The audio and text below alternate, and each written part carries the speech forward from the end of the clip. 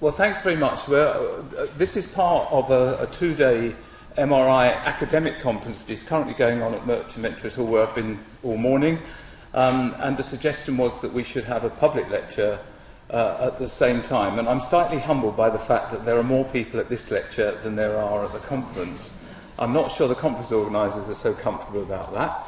But anyway, I'm Roy Jones. I'm a geriatrician by background. I run RICE. Some of you, I recognise some faces, so some of you are aware about RICE. It stands for Research into the Care of Older People. It's been going in Bath since 1985. And I started the memory clinic there in 1987. And you probably know, if you're Bristol based, that Professor Wilcott started a memory clinic in Bristol around that time, a bit earlier than mine as well. So both in Bristol and Bath, we've had a history of memory clinics and looking and doing research from our two centres over that time. My background is to try and find drug treatments for Alzheimer's disease and other conditions, but over the years it's become completely focused on working with people with dementia and memory-related problems. I'm a clinician. I see patients regularly in our memory clinic as well as doing the research. I'm not a radiologist, I'm not an imaging expert. I think that's why they thought I was okay to send over here to do a public lecture, as opposed to talking to all these clever academics who do much more sophisticated things with the image than I do. It is a public lecture, so I have taken it at face value and assumed that many of you don't know very much about the various things. So I'm going to try and take you through a story over the next, hopefully around 45 minutes. And then if there is any questions, I'll be happy to answer them after that. So I'm actually going to start to set the scene by telling you a bit about dementia and the related conditions, because it becomes very clear that that's important if you're going to understand the imaging that I'm then going to show you. Most of you, all of you, will be familiar with Alzheimer's disease. I imagine that may be one of the reasons why you're here. It is the commonest type of dementia, but it's not the only type. There are probably about 40 or 50 types in total. And dementia is a syndrome that can be caused by a number of progressive illnesses. Usually memory is the main thing to be affected, but not necessarily. But it does affect thinking processes or cognition and behaviour and the ability to perform everyday activities. And as those of you who know, and I'm well aware there are many here who will be either aware of possibly with dementia or caring for someone with dementia, you will be aware of the huge impact these conditions have. The major causes of dementia are listed on this slide. Alzheimer's disease is about half to two-thirds of people with dementia. Vascular dementia is probably around about 10 to 15%. Then a dementia called dementia with Lewy bodies is probably around another 10 to 15%. And then a dementia, or a group of dementias called the frontotemporal dementias, is probably around 5%. The numbers vary, and the other thing to say, there is an overlap very often, particularly in older people. For instance, people over the age of 80, many of them will have a mixture of Alzheimer's disease and vascular dementia. That would be less common in someone developing dementia at a younger age. So one of the issues, and I'm showing you some old slides now, which hopefully the reasons will become apparent, that the diagnostic criteria for Alzheimer's disease, which have been standardised, require that someone has a memory impairment, and then at least one of these four things that are listed there that affect thinking processes. Aphasia is a problem with language. Apraxia is a problem with practical things like dressing, getting muddled dressing. Agnosia is not recognising things. For example, it might be the person can't recognise a face, even though they've got normal vision, but they can't actually interpret the face. And then a disturbance, which is a major issue in what we call executive function. And executive function really is what you would call multitasking. It's the thing that allows us to juggle different things. It's very important for complex things like driving, certain things like cooking a complex meal, etc. We need that. And the other bit of the old definition is that the deficit should be sufficient to interfere significantly with occupational functioning, and that should be a decline. And obviously that will vary very much from person to person. An 85-year-old lady living with her daughter might not need to do as much as a 55-year-old bus driver or pilot or whatever, and therefore what's significant might vary. And it should be a gradual and progressive decline, because that's generally how Alzheimer's presents, and it should be there for at least 6 months to make sure it's not a temporary thing. And as you'll see, it then says not better explained by something else. So there's an element where in the past we would diagnose Alzheimer's disease after we kind of got rid of all the other things that we'd thought of. But gradually over the last years, we've moved to a point where we're now being much more positive about making the diagnosis of Alzheimer's disease, rather than saying, well, there's nothing else to explain the problem, so that's probably what it is.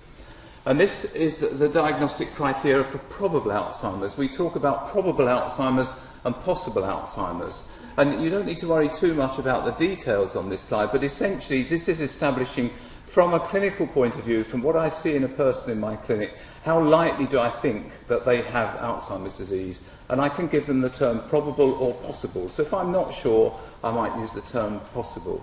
But if you look at the bottom part of this slide, you'll see that it says definite Alzheimer's disease requires a brain biopsy, which you'll be pleased to know we don't very often do, or post-mortem evidence. In other words, on these old criteria, I couldn't technically say you definitely had Alzheimer's disease until you died and I'd looked at your brain under the microscope.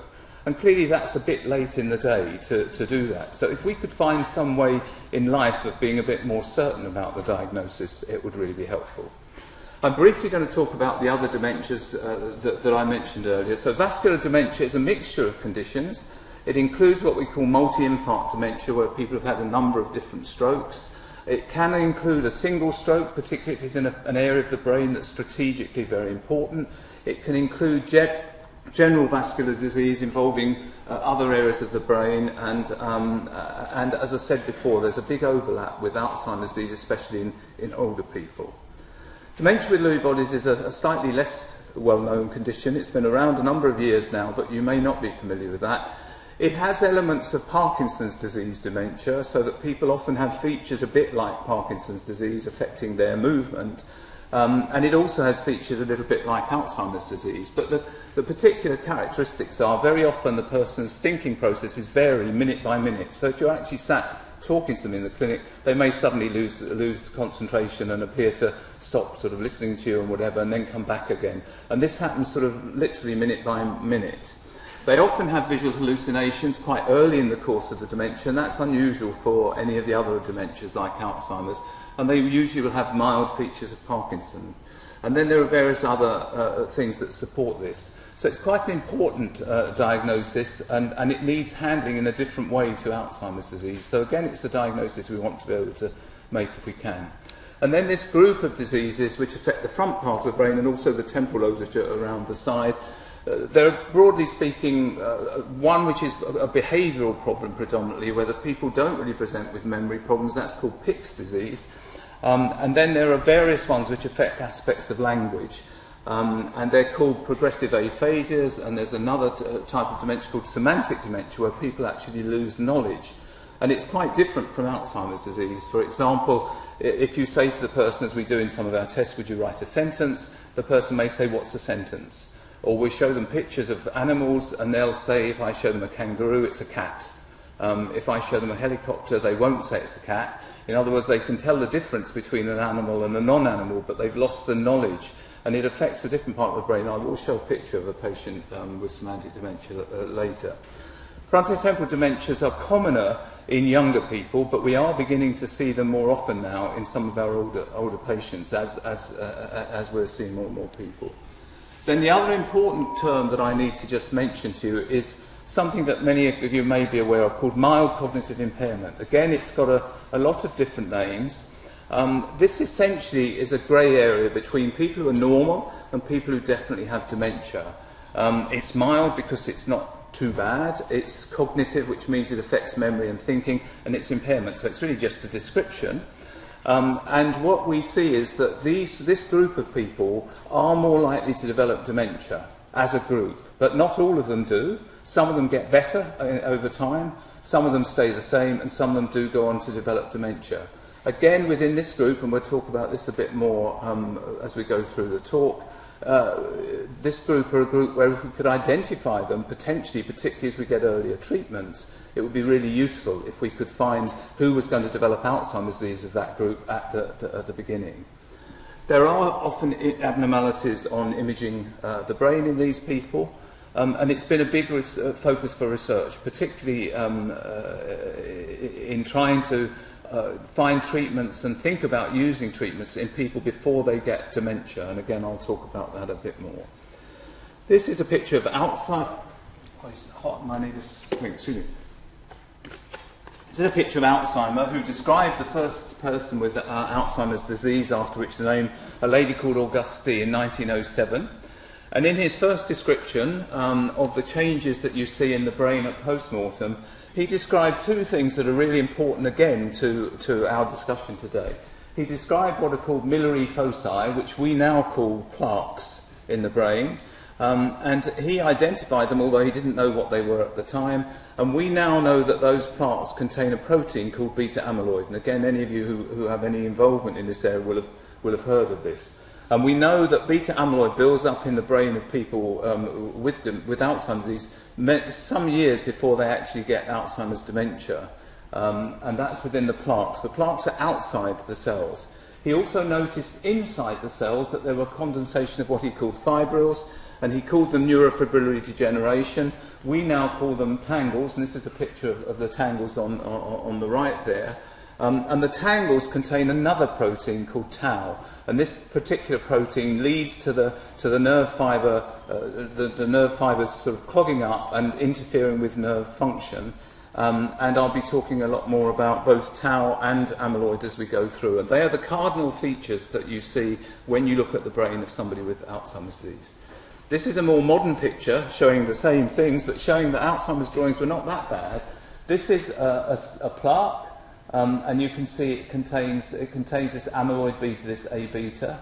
And then these are the tangles here, and this is a tangled up nerve cell, and it contains this protein tau, which is called hyperphosphorylated tau, because it contains an excess of phosphate groups on it. And this is, again, what we would expect to see if we looked at the brain of the people we've identified with Alzheimer's disease post-mortem. Now, what we know is that this builds up for many years before the person gets dementia. And we know from a number of studies, that I haven't got time to go into great details, but we can talk about it after if we want to, that probably for 10, 15 years or more, these plaques and tangles start building up in the brain of the person developing Alzheimer's disease, but initially they won't know anything about it. And then they'll get to a certain point where there is enough damage that they start to develop the problems that we recognise as the things that are familiar to us in identifying Alzheimer's disease, although really what we're recognising is Alzheimer's dementia, because you could argue that even back here they have Alzheimer's disease in the sense they've got the abnormalities within their brain. And what we know is that we can know, unfortunately, if we did scans on all of you and me and whatever, some of the people in this room, perfectly healthy from a memory point of view, might show some of those plaques and tangles. And that's part of what the talk is about can we do more to identify people at an earlier stage. If we then look at this in a slightly different way, then we usually make the diagnosis of someone with Alzheimer's disease at this point, when they've got a degree of cognitive problems, a degree of problems with their memory. It gets to a certain point, and as I said, when I showed you the criteria, it's a bit arbitrary. I get to a point where I say, actually, I think there's enough damage here, it's interfering with your life enough for me to say this is probably Alzheimer's disease, rather than I'm not sure what it is, or it's mild memory problems, or we'll watch and see. But this is an arbitrary thing to some degree. In this group here, they've got symptoms. This is where we talk about this group I mentioned called mild cognitive impairment. So the person may be complaining a bit about their memory, but it's quite mild. And this can be for a few years or many years before they develop dementia. And as I say, not everyone in this group is going to develop dementia.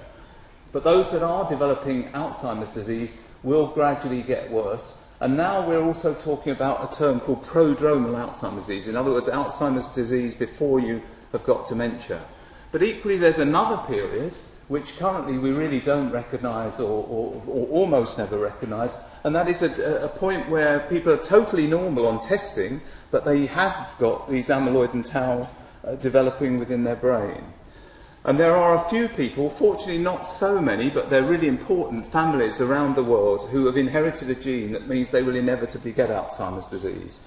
And interestingly, that group nearly always developed the dementia at around the same age within the family. So if the father got it when he was 45, the son will probably get it if he's got the gene at 45.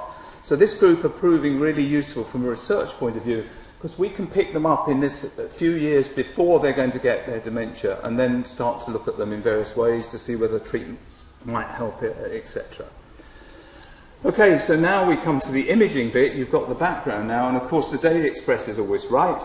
It was here only a couple of weeks ago. I thought this is perfect for the timing of my lecture. I should say the picture of Cliff Richard there I think is inadvertent. I don't think they're suggesting that Cliff Richard has dementia. But predictably, a new scan will spot dementia. Well, first of all, it wasn't a new scan. It's been around for quite a while. And it's not quite as straightforward as you might guess. So always read the headlines with a degree of caution. This is an interesting picture, which I found when I was looking to do this lecture. This is actually the first CT brain scan. Godfrey Hounsfield, working with EMI in London, invented this technique, and this is the first scan done at Atkinson's Morley in 1971. You can see a circular object there, which is a brain tumour in the front part of the brain. And the surgeon who removed this said it was very helpful, it told him very clearly. And before that, it was really quite difficult to do that. The scan took 5 minutes for each picture, 5 minutes to interpret, and not surprisingly, quite complex. And as you can see, it's quite a grainy picture. It's not exactly brilliant. But this was a very big step forward. Again, not surprisingly, all the technology was developed in America after that, and Britain lost it. I won't get into discussions about whether we should leave the EU or not.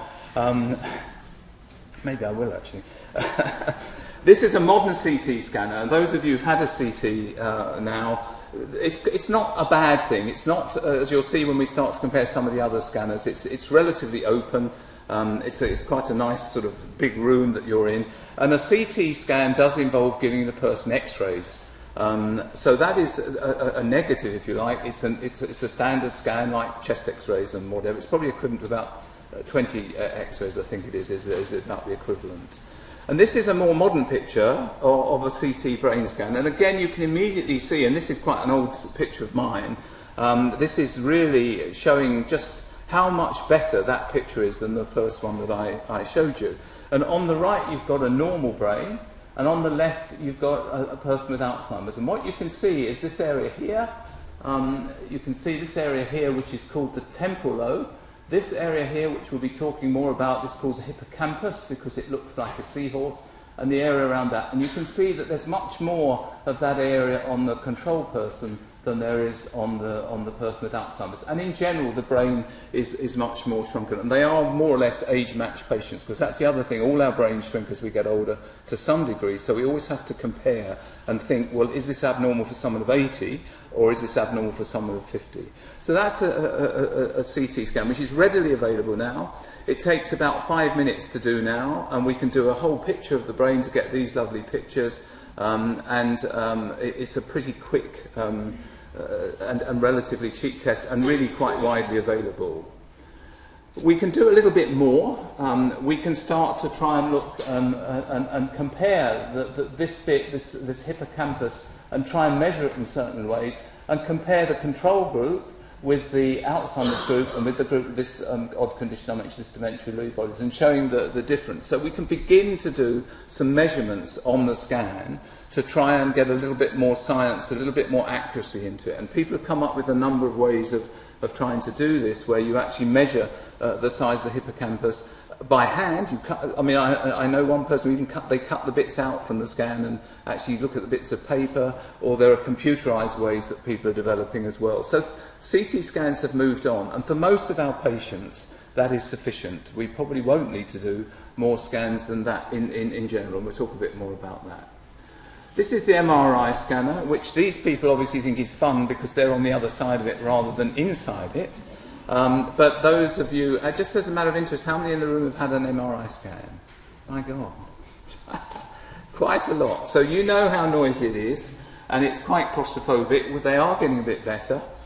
I have to tell you a story about one of my Alzheimer's patients at this point who had an MRI scan at the RUH, and he has Alzheimer's, and he popped in to see me and said, I thought I'd come in and tell you I've had my scan, doctor. I said, oh, fine, very good. I said, how did you find it? He said, oh, it was okay. I said, was it very noisy? Oh, it was, he said, but they said I could listen to some music. So I thought that would be nice, and they said, what would I like to hear? And I thought, well, I don't know. He said, what about Frank Sinatra? He said, so they put Frank Sinatra on, and now the end is near, and so the final curtain. And I thought, I'm not sure you actually have got Alzheimer's disease with a sense of humour like that. This is an MRI picture, again showing that bit that I showed you before, this hippocampus area. And what we know is that in mild Alzheimer's disease, this area is about 10 to 20% smaller than a healthy older person. But it's really quite hard looking at a scan in an individual person to say, well, actually that is 20% smaller, or is it abnormal? So trying to decide whether it's abnormal is a challenge. And so what would be interesting, and what we've been starting to do in research studies to try and follow patients in research, but potentially we can also do in patients where we're following them and not sure what's happening with their memory-related problems, is what about if we measure your scan today and then in a year's time we measure it again? Can we find a way of really accurately measuring to compare them? Because potentially the scan, your position in the scanner may change a bit and various things. And this is what this is looking at. So these are two scans, 18 months apart, and basically trying to say, well, is that different to that? And how easy is that to see?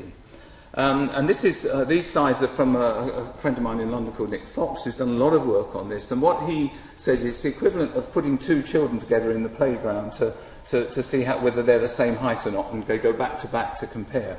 What you try and do is you get the two brains and you try and get them to a point where they are in exactly the same configuration, so that you know that this picture from this brain is in the identical position to that. And with clever computer technology, etc., that is now quite possible with MRI scans.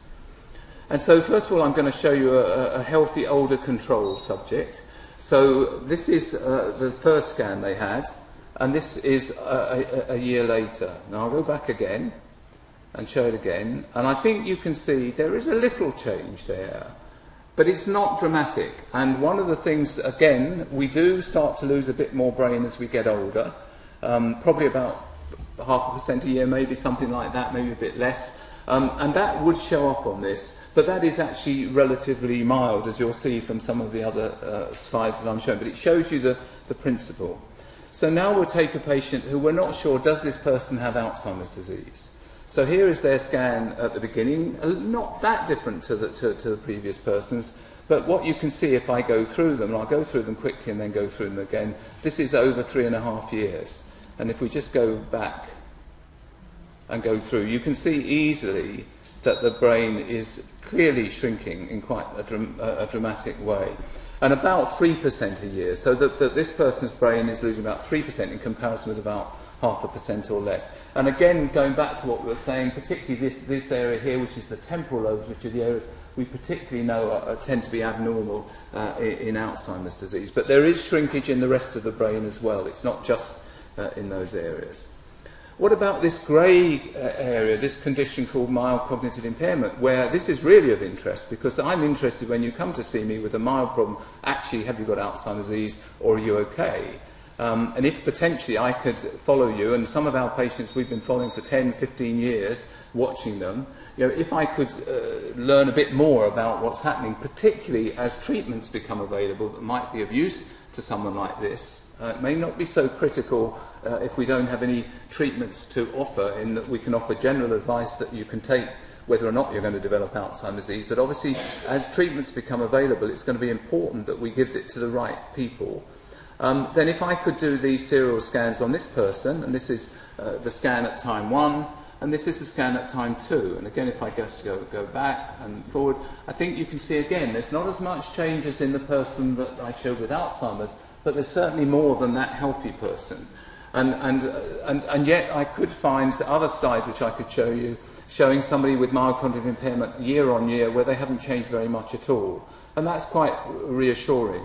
And obviously, when we're trying to put people into research studies who have mild cognitive impairment, and we're looking at a drug for Alzheimer's disease, we really want to be sure the person we're putting in the trial has got Alzheimer's disease. Because if we put them in and they've got mild cognitive impairment due to something else, they're not going to benefit from the very specific treatment we're giving them for Alzheimer's disease. And one of the reasons a number of drug treatments probably have failed over the last few years is because of that we've actually been failing to identify everyone with Alzheimer's, and the studies include people who don't actually have Alzheimer's. And if you then compare them with a group on placebo, obviously it's harder to show that the drug is effective, and I'll come back to that as well. Now, these are just some pictures of other types of dementia. This is the front part of the brain of this person. It's what we call a coronal section, so it's cut through this way and showing the front part, and really shows quite dramatic shrinkage in someone with frontotemporal dementia. This is that odd condition I mentioned called semantic dementia. These are the people who lose knowledge rather than why they went into the kitchen and what they were trying to do. And it's a different type of problem. And we can see that because what it affects is this is the left side, the way you read these in reverse. This is the left temporal lobe, which you can see is really abnormal compared with the other side. And that's where things like knowledge are, and that we are learning sort of a lot about this particular dementia, that it tends to affect the left side more. It can sometimes affect the right. So we can begin to separate out different dementias using scanning. This is a SPECT CT scanner. SPECT, what I've been talking about so far are what we call structural imaging, looking at the brain tissue that's there. But we also are interested in the function. How does the brain actually work? And the next few things I'm going to talk about are about the function of the brain. SPECT stands for Single Photon Emission Computerized Tomography. So it's got a CT scanner within it, but it's using a radioactive label which follows the blood supply. So we inject the particular compound that we're using, and it will go and follow where the blood is going according to how it's working. And this is an image using this technetium compound. And again, these are pretty pictures, but just trying to get the differences. This is a control subject, and what you can see is in someone with frontal dementia, again, these are slices this way, what we call axial slices. So we're looking on the top of the head, as it were. If you look, say, at the front one, you can see that there's a reduction there in the front part of the brain. In the Alzheimer's, it's in this area here, whereas in dementia Lewy bodies, it tends to be very posteriorly, and we can see the differences. And you can do different scans on different, well, in fact, the next slide I show you will illustrate a different view. And what we can see is that this is a way of helping us when we're not sure about the diagnosis, because this kind of picture, this kind of pattern is very typical of Alzheimer's. And if the doctor doing this saw this picture, he would say, well, this looks more like Alzheimer's than dementia Lewy bodies if it was there. And NICE, for example, has recommended in the past, although it's reviewing some of these recommendations now, that it's a useful technique. This is another scan, a slightly different way of showing the colours, and this one is using a cut through this way. So at the front of the brain is here, and the back of the brain is here. And what you can see is white is very hot, lots of blood supply, and blue is very bad, and obviously blue, the ventricles and the surrounding area of the brain doesn't have anything. And you can see a big gap in this area here. And this is a patient with what we call posterior cortical atrophy. It's a problem that affects the back part of the brain, that affects vision, because vision is in this part of the brain. And often posterior cortical atrophy is an abnormal, an atypical form of Alzheimer's disease. And again, we're learning to play with these images, because that's still quite hard. When I get these pictures coming through to me, I find them quite hard, and there are several other pages of stuff that you get. But we can analyse them with a computer and do various things, and we can then compare that person's picture with a group of normal subjects that we've got data for, and this is called statistical parametric mapping. But what you can see from this picture is when we do that, it becomes really clear where the abnormality is. That's the front of the brain, this is the back of the brain. And so again, these techniques begin to help us to sort out which bits of the brain are abnormal and allow us to be a bit more precise about the diagnosis. Now, as well as looking in general using SPECT scans, there is a technique called DAT scans. And DAT scans look at a neurotransmitter, a nerve transmitter within, a chemical transmitter within the brain called dopamine, which is abnormal in Parkinson's disease. And people have developed a marker which will now bind to those nerve cells in the area of the brain that's important within Parkinson's disease, an area called the basal ganglia. And this is another technique now, and this is slightly different, maybe a little bit harder to see. This is a normal subject. These bits in the middle there are what we call the basal ganglia. And again, you can see the hot bit in the middle, and you can see what's effectively two commas. And that is normal. The other thing to be aware of is that around the scan, there's not very much colour other than the blue of the background. And you'll see as we go through the other slides why I've shown you that. So that's a normal scan. If I get that in one of my patients who I think might have Parkinson's disease, but they might have just a tremor from some other cause, I can be reasonably reassuring that they're likely to be okay. And this, in fact, is showing exactly that. This is a patient with what we call essential tremor, just not due to Parkinson's disease, and you can see they've still got the comma, whereas this is the person with Parkinson's. And this is quite an interesting one as well. This is a series of people with Parkinson's disease who's a normal person there, a Parkinson patient there before they're given a dose of L-DOPA, the treatment for Parkinson's disease, and showing that actually the treatment then helps to restore the situation a bit.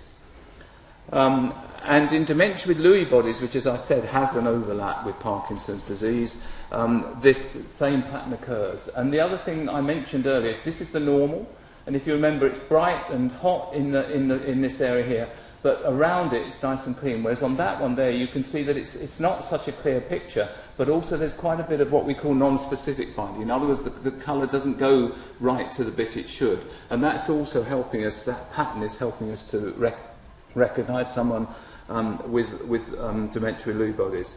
And this has been used now and been compared in post-mortem studies with people with dementia with Lewy bodies, and it's a very useful technique. Again, like many of the things I'm talking about, I do not make the diagnosis only on the basis of the scan. The scan is there to help me.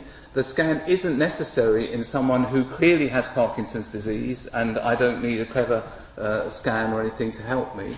But it's very useful for those people where there's a bit of uncertainty and where we're trying to sort things out.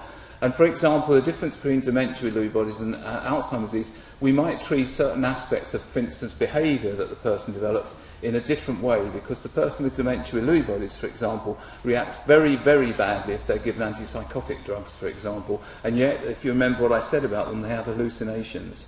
And many doctors would use antipsychotic drugs to correct hallucination. So it's really important in that group that we try and get the diagnosis.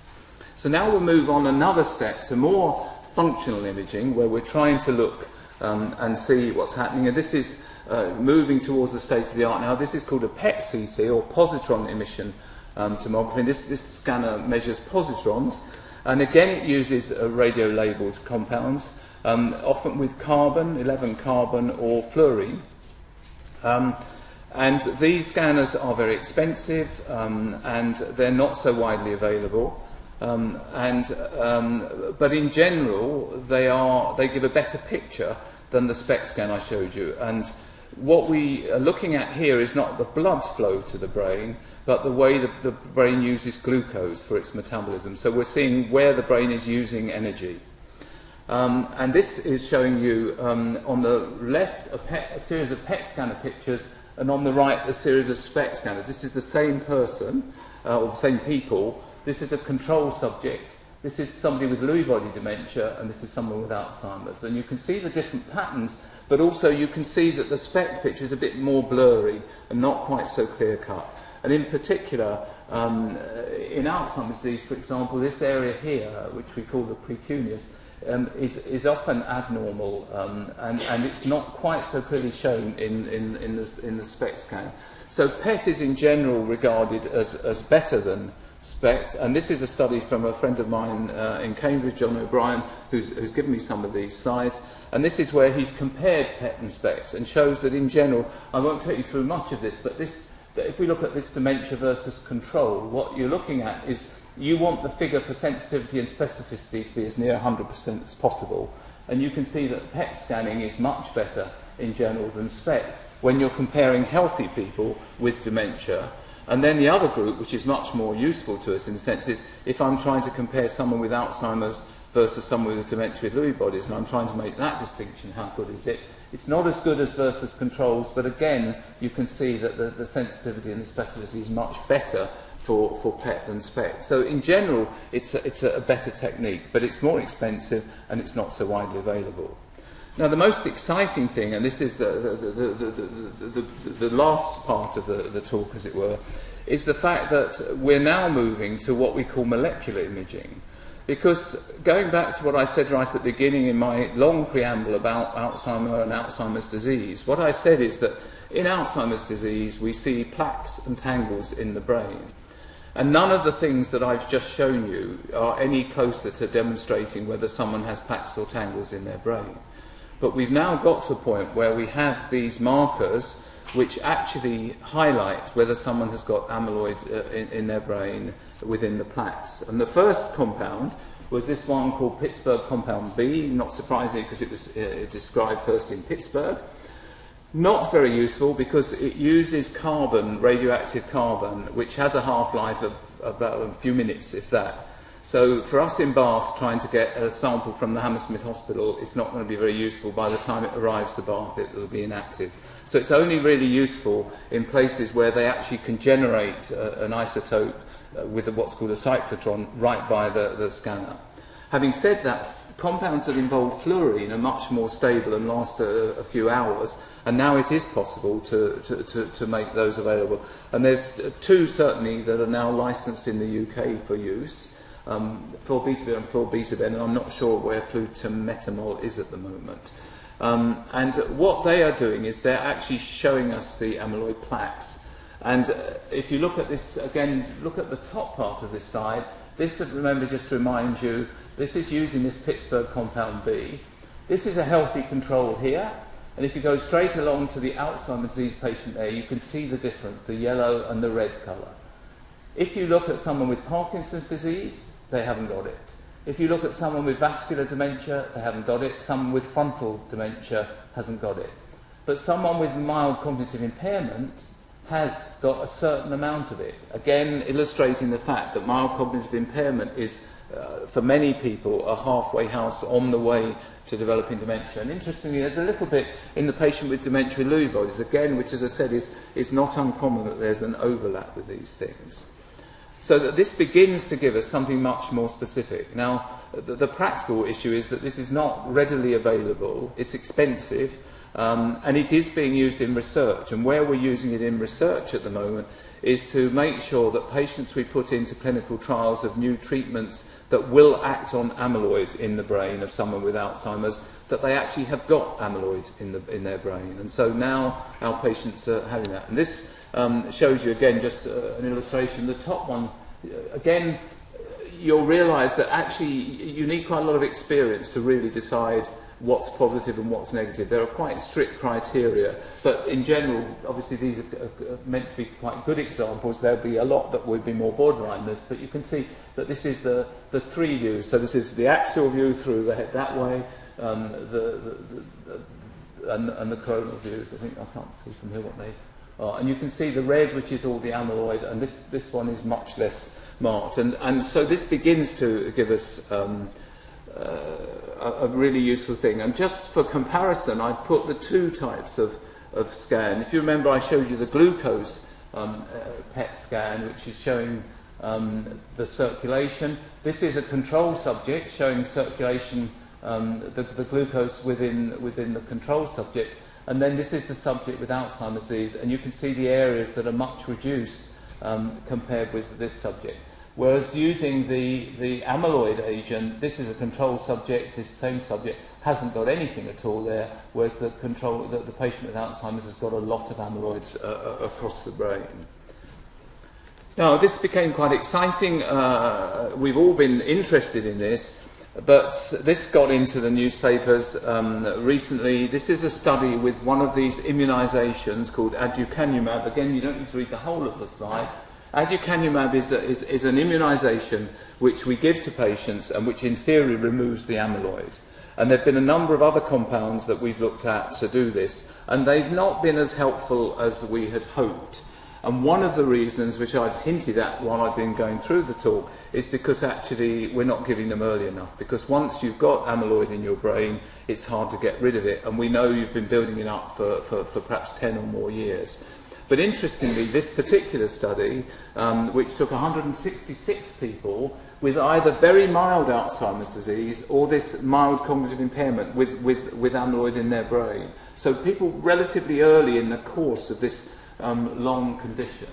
And what it showed was that on the amyloid PET scan, this was a patient at the start of the trial, and this was a patient a year later. And I think, again, you don't need to look too closely to see that there is a reduction in the amount of amyloid.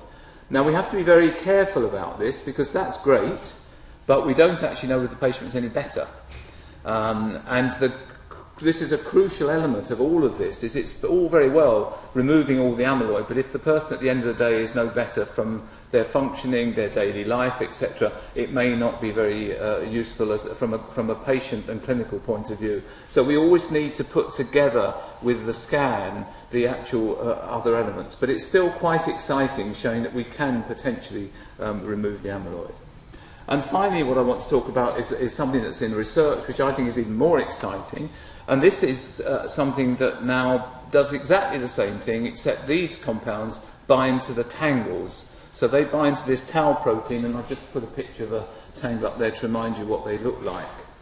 Now, the interesting thing about tangles in the brain is we know that as your memory gets worse and your dementia gets worse, you develop more tangles in the brain. The number of tangles in the brain relates to the problems you have with memory and thinking.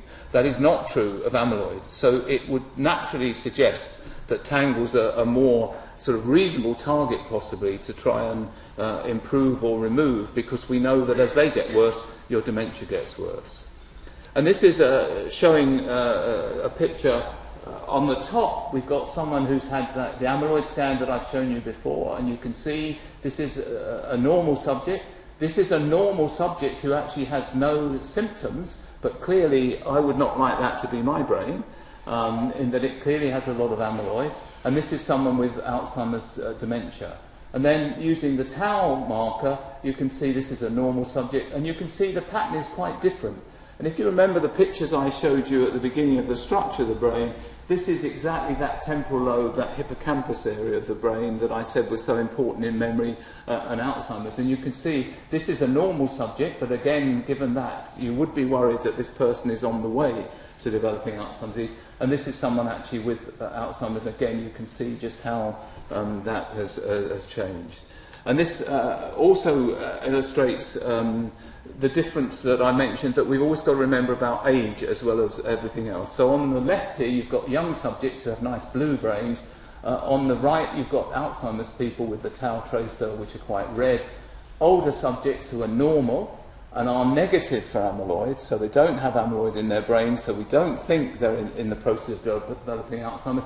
They're not as good as the young subjects, but they're not too bad. But the ones who are amyloid positive do show a bit more, and again showing that this is a way. So combining these two together is quite interesting. And then this final one, this shows a similar thing. This shows young controls and older controls. And again, you can see that the older subjects have just got a little bit of the tau showing up as that greeny-blue colour.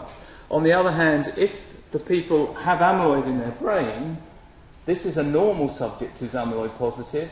This is someone who's got some mild memory problems, who's amyloid positive, and this is someone with Alzheimer's. And you can see that it's increasing across this thing. Whereas on the other hand, if we take subjects with non-Alzheimer's dementia, who are getting worse from a cognitive point of view, in other words, their memories are getting worse, they are negative because they don't actually have Alzheimer's disease, they have another form of dementia. And this is beginning to help us to really work out quite a lot of exciting new information. So what's the future of tau scanning? Well, several hundred scans have been done so far. The results are very promising, but as I say, it's a research tool. Because it seems to relate to the amount of memory problems that you have, and it gets worse as the dementia gets worse, it potentially could be what we call a surrogate marker. In other words, it could be giving us a marker that really does help us say your dementia is worse, and we can look to see if it improves and that the dementia is better. We still have to remember that that has to relate to everyday activities and memory as well. But potentially, this looks the most promising of the markers we've had so far. And if it's true that that is the case, we would anticipate that in research studies we would need to study much less numbers of subjects. The studies we do at the moment to find new treatments for Alzheimer's involve 1,000 or more patients in centres across different countries in Europe and the US. And as such, If we could get that information with less number of patients, we potentially would spend less money on the trials, and we would hopefully see the drugs coming along a little bit quicker. So this is really quite exciting. So I haven't talked about all the things you can do, and if you came to the rest of the conference, which is pretty high-powered stuff, and quite a bit of it's above my head, there's a lot of other things going on that scanning is doing. There's a lot of research going on, improving ways of using MRI, for example, so that you can actually use MRI almost as an alternative to PET to look at things. But what I started talking about was structure of the brain with CT and MRI. Then I went on to talk to you about function and looking at the metabolism and the blood supply to the brain. There are one or two other things that we can do. These are some of the clever things we can do on the right there. And then finally what I talked about was actually molecular imaging, where we're looking at the amyloid molecules, we're looking at the tau molecules. So a lot going on. So in the light of what my title was, or the title I was given, I think there's no doubt that brain imaging, I hope I've shown you this, can help in making the diagnosis of dementia and also the subtype of dementia. And it's moved on a lot from over the last few years. It can help to predict and follow the progression of normal or mildly impaired people to dementia, and it also looks if we can use it to follow disease progression in someone who actually has dementia and whether they're responding to treatments. It's possible that these techniques, if they improve sufficiently, they may become what we'll call a gold standard, because they are very precise, and even to the point perhaps where we may no longer need the post-mortem to confirm the diagnosis. That may be a possibility, although we're away from having demonstrated that. Both amyloid and tau are exciting and useful, but they are expensive. And as I've said, as we get to the point where we're hoping within the next few years, maybe even later this year, although certainly over the next few years, we're expecting some of these treatments for Alzheimer's disease that are very specific to amyloid, they will need to be given to people who definitely have amyloid in their brain. And at that point, we may see that people like the NHS says that before you can receive the treatment, you have to have one of these scans or some other method, which there are other methods of looking at this, to try and confirm that you've really got Alzheimer's disease before you receive a relatively expensive treatment that would do you no good if you don't actually have the disease. And I just want to come back. I'm talking about imaging, I'm being positive about it, but I still would emphasise, I'm a clinician, I don't diagnose my patients on the basis of the pictures that I see there. They have to be interpreted in the light of the symptoms that the person has, but there's no doubt that over the last 10, 15 years that I'm getting more and more useful information from the brain scans that really help us to try and tease out what diagnosis somebody has. The good news for people who live in Bath is that we will have a PET scanner as of next week available, and we are starting to use it. And we know it's an important event because Mary Berry is coming to open it.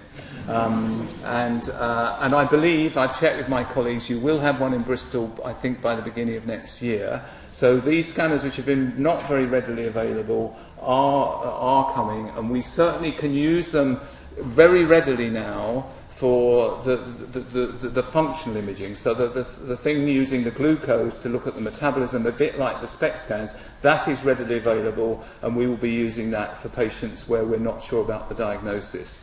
The issues about whether we can use amyloid imaging in our routine patients is still being developed. There are protocols coming along. They're probably costing about £1,500 a scan. Whereas a CT scan is probably about £150, so you can understand some of the issues about it. I'd like to thank anyone whose slides I pinched for the talk and haven't mentioned their name, but in particular I'd like to mention Nick Fox, Richard Graham, John O'Brien and Mike Weiner, who really have been incredibly generous at giving me some of those lovely pictures. And finally, this is Rice. This is our nice new building at the RUH. In 2008 we moved there, where we do our memory clinic and our research. If anyone's interested in taking part in research with us, you can find more from our website, and we will be happy to talk to you. And in connection with that, we have a recruitment event for our research, which I'm told I had to finish by mentioning. On the 6th of July, in the Postgraduate Medical Centre at the RUH, there will be an afternoon from 2 to 5 for anyone who's interested in in taking part in research involving people with memory problems and dementia. There'll be, you'll have to hear me again, I'm afraid that's a negative of coming, but you'll also be able to hear from some of the patients who take part in the research and who've had experience of that. And the other thing that many of you may also be aware of is this initiative called Join Dementia Research, which is also about trying to encourage everybody to take part, because without the people who help us in our research, we can't progress any further. And I'll stop there. Thank you very much.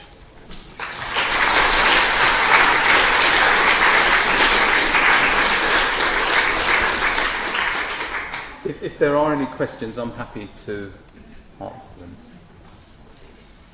Or is it such a hot afternoon? I was wondering, do you consider that amyloid in this process to be upstream causative of the tau hyperphosphorylation, or do you consider it as independent events? Okay, I've got to repeat the question because for the recording, so they know what. I think if I heard you correctly, that is it amyloid causing tau or tau causing amyloid or whatever? I think there's still some debate about that. I think what we know is that there are a number of people who inherit genes which inevitably causes them to develop Alzheimer's disease. Those people who've inherited those genes, they all have an impact on amyloid.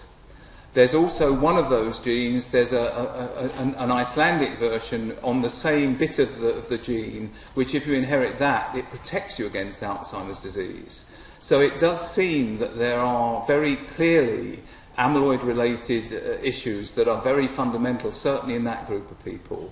And we know that you can develop dementia with tau and tangles on its own, and some other dementias, which I haven't really talked in detail about, but some of the frontal dementias, for example, people have tangles, but they don't have amyloid in their brain. So tangles on their own can cause dementia, but the relationship between the two, I think, is still being sorted out. But I think that those genetic patients, because the tau genetic abnormalities develop frontotemporal dementia rather than Alzheimer's disease. So it does imply that there's something pretty fundamental with something going on with amyloid, but it's certainly not 100% clear.